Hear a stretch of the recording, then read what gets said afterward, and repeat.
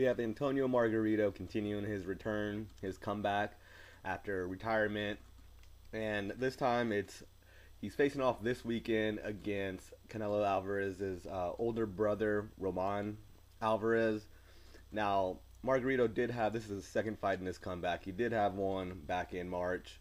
It was against some relatively unknown guy, but it seems like he's slowly stepping it up. Although, this Alvarez isn't highly as known or widely as known as his brother, but nonetheless a name.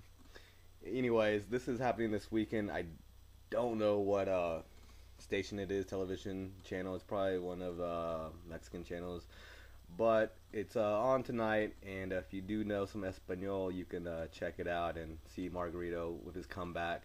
The only thing that worries me, I've touched on this again, the fact that he did get proven as a cheat with the hand wraps, and also the fact that his eye is so busted up from the beating Pacquiao gave him, and then again from the beating that Cotto gave him in the rematch, which Cotto won that one. It was like a 11th round TKO stoppage. But yeah, his eye is fucked. If he continues, I mean, I've said it before. He's gonna end up with another missing eye or glass eye. I don't even know what it is, but the shit looks fucked up. Obviously just a payday.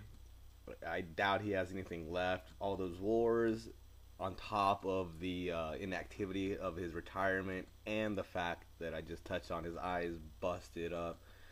I don't see him going far, but one thing I do wonder is if he beats Ramon Alvarez, if Canelo is going to want to fight him, because we remember what happened with Austin Trout when he beat the same guy. Canelo wanted to fight him, get revenge, so we'll see if it happens.